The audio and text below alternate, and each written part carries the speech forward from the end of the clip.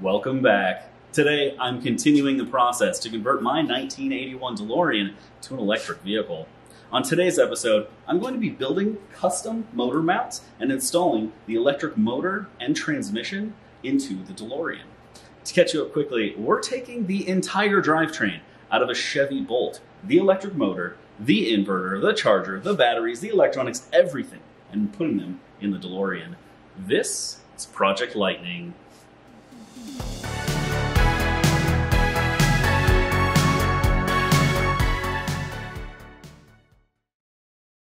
I am test fitting the electric motor in the DeLorean for the first time, and it's going to fit. I've got plenty of space here, so let me show you. I mean, it's just so cute. Such a tiny little motor. It's going to come up about an inch. So here's the oil pan, the bottom of the oil pan, and so that has to come up about maybe an inch and a half from where it is now. This is about the closest spot. So this is the oil pump for the transaxle motor, and yeah, it's pretty close here. I've got maybe, you know, a quarter or half-inch gap or something. So I wish that was more. It will be a little bit more when I raise it up about an inch, but it won't be a lot more. So I wish I could move that, because that's by far the closest thing. All the way around, lots of space. Oh, by the way, this mount here is not going to be here. So this is the mount from the Bolt, along with, shine some light. So this mount right there is also from the Bolt, and that is not going to stay there, but I used it to hold the jack stands. And actually right now, when I try to lift it up to get that extra inch and a half, I'm hitting on that mount right there. You can see all the way around, plenty of space. That is the motor, the gear selector motor there, and it is not going to hit. There's a good amount of space, but next to that bracket there. That's actually my fuel line. That's going to be gone. And then the other bracket here, which is going to be removed.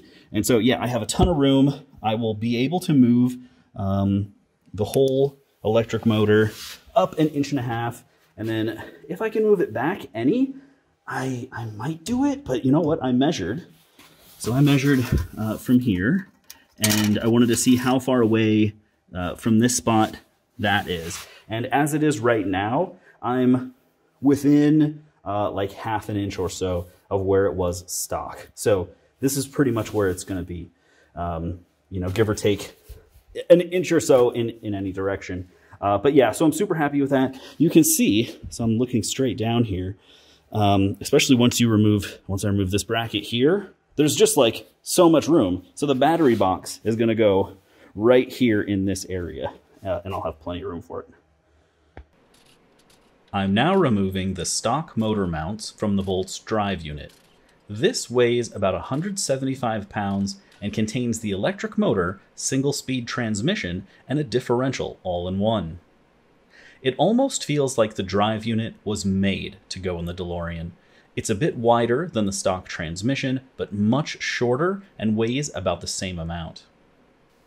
You can see here that the mount points on the drive unit are pretty close to the frame rails, and since that is how the original transmission is mounted, I'm going to do the same thing. I'm using an off-the-shelf LS engine swap motor mount kit. I mounted it up to the frame of the DeLorean, and after test fitting and confirming it was symmetrical, I drilled 3 holes in either side and attached the mount. Then I mocked up a mounting plate that attaches to the drive unit using cardboard. Then I cut the cardboard to fit as I raised the motor into position.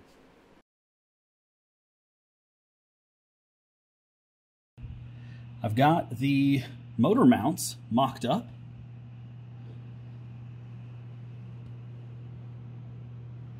Just using cardboard here, just to give myself a general idea of how things are going to fit.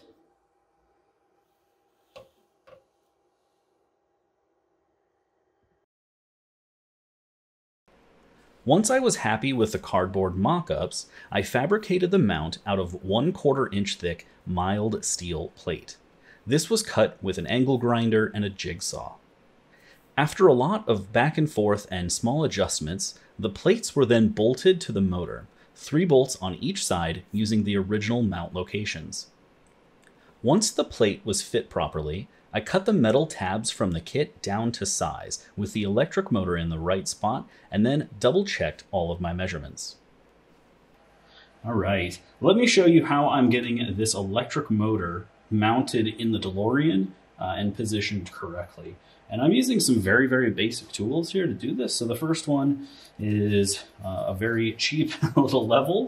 And if I put it in this area here, it is pretty much right on. And I can do the same thing up here, and it is also right on.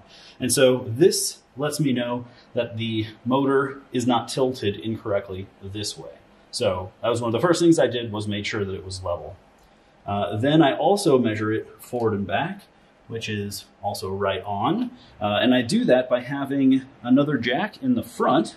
Sorry, you can't see it from here. But that little jack, it lets me raise and lower the front to make sure that that is level. And so it is. The other thing I do is I have, this is just a cheap transparent ruler. And if I put it on the bottom of the frame here, this is supposed to be the bottom-most part of the frame. And so I can run this over here, and it just barely clears or maybe kind of touches the bottom of the electric motor's little cooling plate right there. And so I can do that here, and I can do this here, and make sure that it is exactly the same there. So that also helps me make sure that it is level.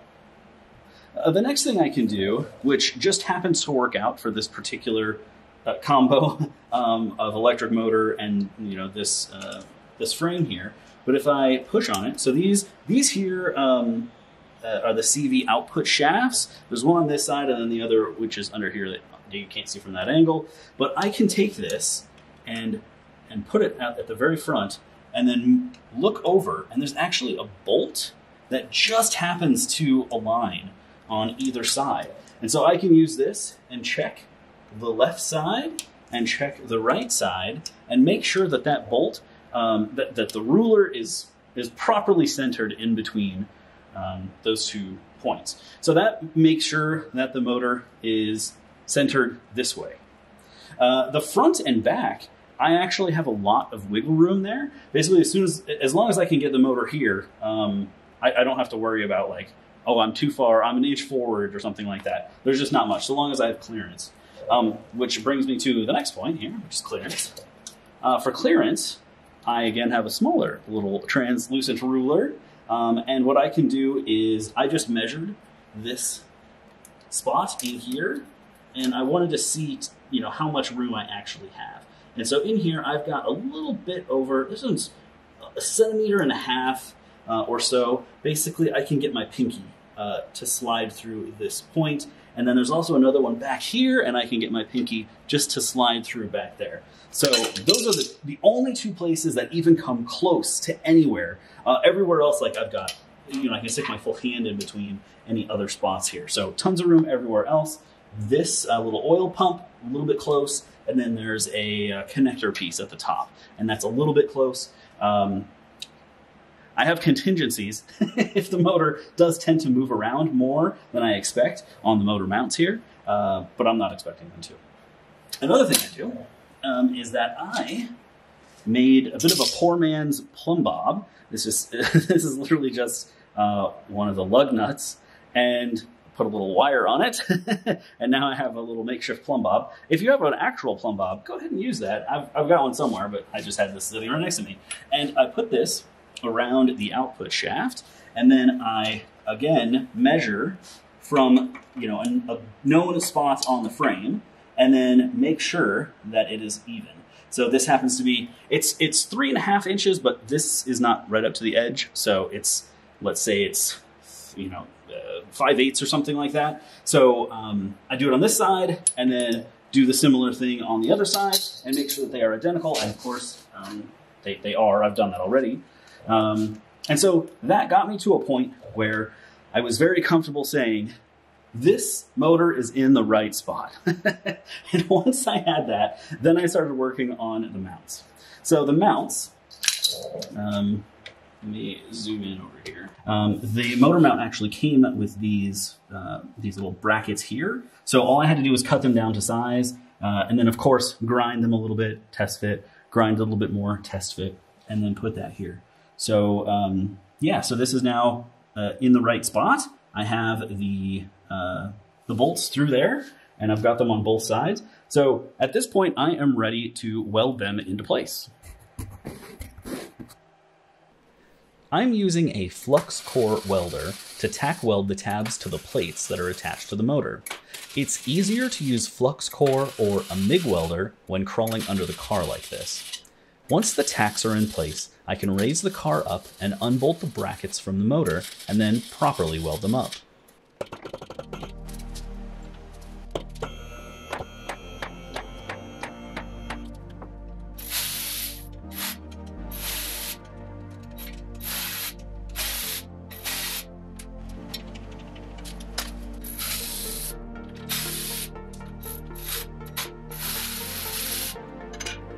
Flux core is a very dirty welding process, and I used a TIG welder to finalize everything. I've never TIG welded before. This is literally the first time I've tried it. The welds did not turn out like stacks of dimes, but I tested the brackets by standing on them, and they didn't bend, so that's good enough for me. The brackets then go back on the motor, and the car is lowered down.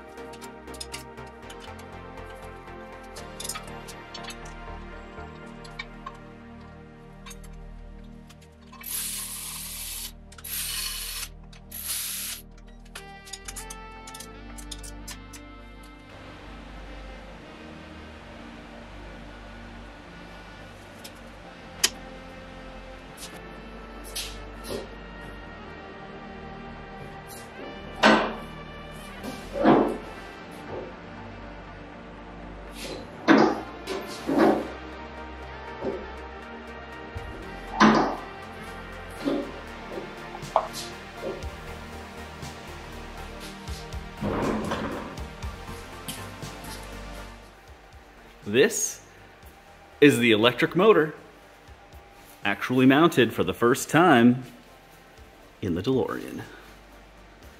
These are my custom little motor mounts here. They're all nicely welded up. And on this side here, similar thing.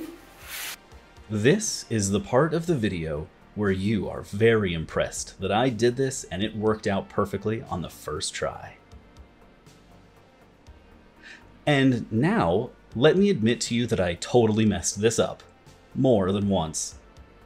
After getting the motor all mounted, I rechecked that it was centered and level and everything, and I found that the motor had about 1/2 inch of yaw and 1/4 inch of roll.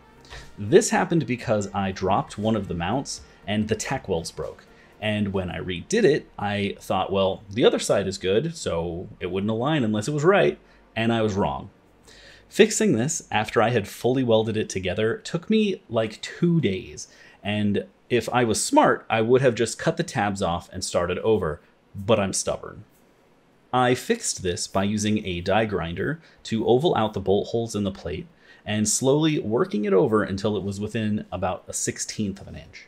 It was only then that I found out I was about 1/8 of an inch shifted to the driver's side, but that's close enough for me. Once the 2 side mounts were complete, I started work on the 3rd mount. This mount prevents the motor from rotating under heavy acceleration or braking. Just like the other mounts, I mocked this one up with cardboard, cut it out of 1/4 inch plate, and then tacked it together with the flux core welder.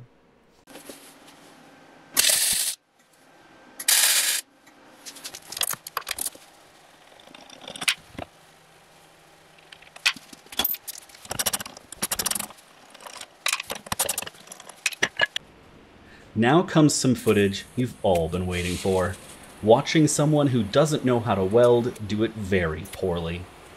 I've only had a few hours of experience welding at this point, so I'm doing my best, but please feel free to leave a comment insulting my abilities, because the YouTube algorithm only cares about engagement, not enjoyment. In fact, you should probably hit the subscribe button and ring that bell so you'll be notified the next time I drop a welding video so you can be the first to comment.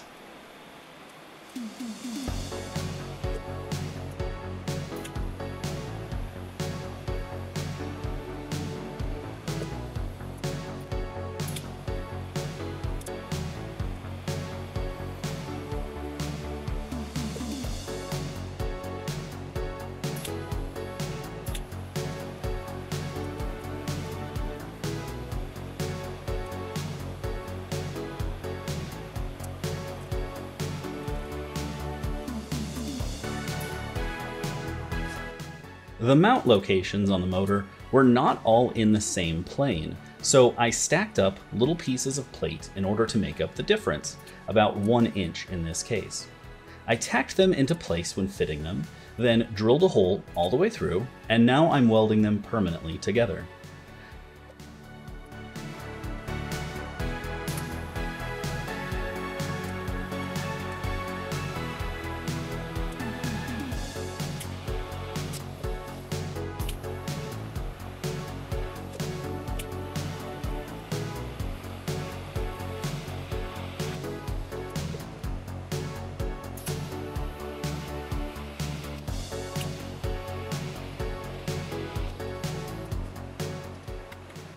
I'm also going to take a cutoff wheel to them to try and even them out, but I really should have done that from the start.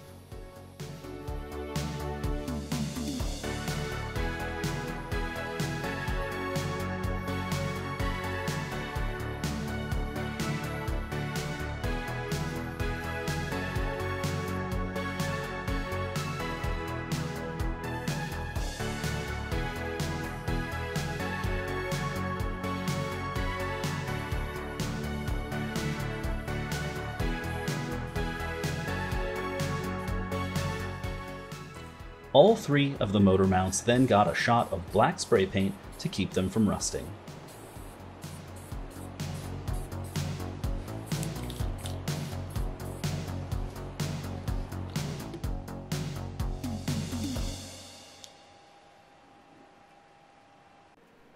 And here is a nice overview of the completed mounts.